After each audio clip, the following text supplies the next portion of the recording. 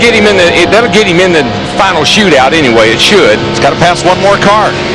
And Dale Jarrett not going to be easy to pass with 1 lap to go.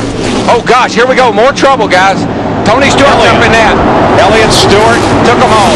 Terry Labonte Took them all out. Dale Jarrett Junior's in it.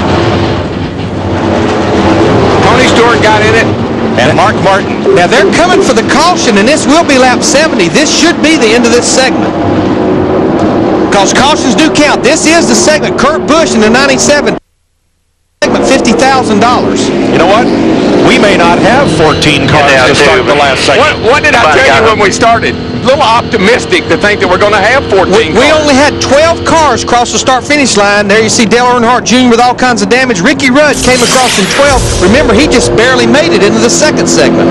He's going to make it again. Now it's a question of who can get repaired and answer the call for the final 10 laps. And they have 10 minutes to repair it. Somebody down there going into turn one, it would look like a white car, did a real crazy dive. It may have been Mark. I'm not sure. I got to look at it. But somebody did a real dive down to the inside. Mark's okay. Terry Labonte's okay. Here's Tony Stewart climbing out. Here we go. We're going down here now. Somebody up here just all of a sudden. Tony got in the back of Terry Labonte. Yeah. And then they just stacked up behind him. Right. Tony tried to go under Terry Labonte and couldn't make it. I saw Mark Martin. I saw the white car take a dive, but it was because of the wreck in front of him. There's Bill.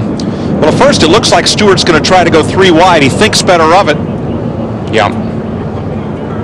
And then still coming on the bottom. Boy, look at Jeff Gordon all the way down on the apron. He's going to come across and finish 9th in that segment. And you know why he could do that? Fresh tires. You got it. Jeff Gordon, Sterling Marlin, Jeff Burton, and Ricky Rudd all escaped that going down to the apron. And it just shows you how quickly it can change, because a minute ago we were saying Jeff Gordon's out of it. He can't even make this transfer. And you know what? Right here, it's Tony Stewart. A miscue on that pit stop puts him back in the field. Otherwise, he'd probably be up there battling Kurt Busch for the win. Yeah, I was concerned about that. Now, Dale Jarrett was in the final transfer spot when all this happened.